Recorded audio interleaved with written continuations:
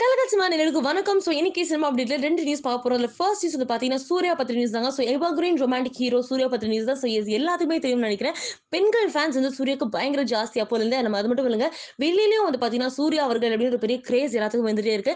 And ஆக்டரையும் தாண்டி நல்ல மனிதர். பிகாஸ் அகரம் ஃபவுண்டேஷன் மூலமா நெறைய ஹெல்ப் பண்ணிட்டு இருக்காரு. ஸோ நல்ல ஹியூமன் பீயிங் கூட சொல்ல முடியும். பட் ரீசென்ட் டைம்ஸ்ல பெரும்பாலும் அவரோட படங்கள் ஒரு சில படங்கள் மக்கள் ரீதியாவும் சரி, கலெக்ஷன்ஸ் ரீதியாவும் சரி, ஒரு பெரிய வரவேற்பும் கலெக்ஷன்ஸும் இல்ல அப்படின்னாலும், அவர் தொடர்ந்து தீயா வேலை செஞ்சுட்டே இருக்காரு. கண்டிப்பா ஒரு சூப்பர் டூப்பர் ஹிட்டான திரைப்படத்த குடுத்தே ஆகணும் அப்படின்னு சொல்லிட்டு, அந்த வகையில ரீசென்ட்டா வந்து பார்த்தீங்கன்னா, எல்லாருமே சூர்யாவை போற்று படத்துக்கு ஆவலா காத்துட்டு இருக்காங்க. ஸோ இதுக்கெல்லாம் இடையில வந்து பார்த்தீங்கன்னா, இப்போ ஒரு சின்ன நியூஸ் ஒரு டாக் வந்து பார்த்தீங்கன்னா, அப்படியே சினிமா சர்க்கிள்ல போயிட்டு இருக்கு.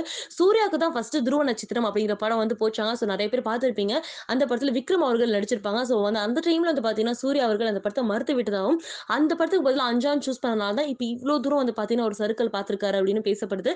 ஒருவேள அஞ்சான் விட்டுட்டு துருவ நட்சத்திரம் நடிச்சிருந்தாருன்னா, கண்டிப்பா தளபதிக்கு எப்படி ஒரு மாஸான ஒரு ஃபேன் பேஸ் இருக்கோ, அந்த மாரி நிச்சயமா இருந்திருக்கும். அது மட்டும் இல்லங்க, அஞ்சான் படத்துலருந்து தான் அவருக்கு அந்த சர்க்கிளே தொடங்க ஆரம்பிச்சது அப்படின்னு பேசப்படுது. அண்ட் நிச்சயமா வந்து பார்த்தீங்கன்னா, 7ஆம் அறிவு டைம்லாம் எல்லாரும் வந்து பார்த்தீங்கன்னா, சூர்யா, சூர்யா, சூர்யான்னு சொல்லிட்டு இருந்தாங்க. அந்த அளவுக்கு ஒரு நல்ல கன்டென்ட் ஓரியன்டட் ஃபிலிம் ஆக்டிங் வைஸும் சரி, அண்ட் அவ்ளோ வரவேற்பு அந்த படத்துக்கு இருந்தது. ஸோ கண்டிப்பா 7ஆம் அறிவு அடுத்தது வந்து பார்த்தீங்கன்னா, அந்த படம் முடிஞ்சோனே எல்லாரும் நெக்ஸ்ட் தலைவருக்கு அப்புறம் சூர்யா தான்ப்பா அப்படிங்கிற ரேஞ்சுல இருந்தாங்க. ஸோ லைட்டா அவர் தான் தவற விட்டுட்டாரு.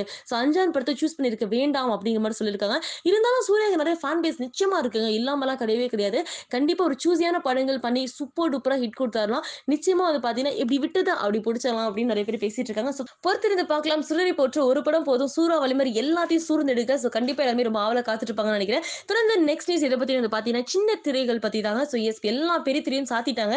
ஸோ சின்ன திரை தான் வீட்ல எல்லாத்துக்கும் ஒரு என்டர்டெயின்மென்ட்டா இருக்கு. நெறைய பேர் சீரியல்ஸ், ஷோஸ்ன்னு சொல்லிட்டு கண்டிப்பா பார்த்துட்டு இருந்தாங்க. அந்த வகையில ரீசென்ட்டா நெறைய சீரியல் வந்து பார்த்தீங்கன்னா, இந்த கொரோனான்னு சொல்லிட்டு கொரோனா பத்தியும் பேசிட்டு இருந்தாங்க.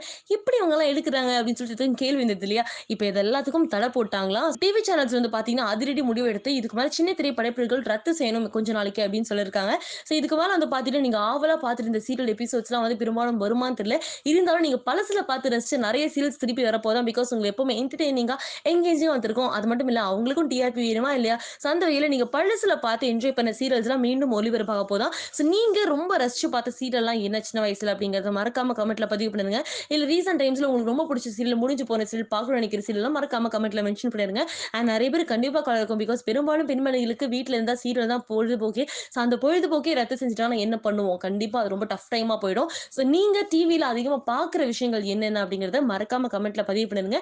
அண்ட் யாரும் கவலைப்பட வேணாம். இப்ப இருக்கிற சீரியல் கொஞ்சம் லைட்டா டிலே ஆனாலும், நீங்க பழசுல பார்த்த ரசிச்ச சீரியல் மறுபடியும் ரீவைண்ட் மாரி திருப்பி நீங்க பார்க்கலாம். அண்ட் மறக்காம லைக் பண்ணுங்க, ஷேர் பண்ணுங்க, சப்ஸ்கிரைப் பண்ணுங்க. Until then by from Swathi Krishnan.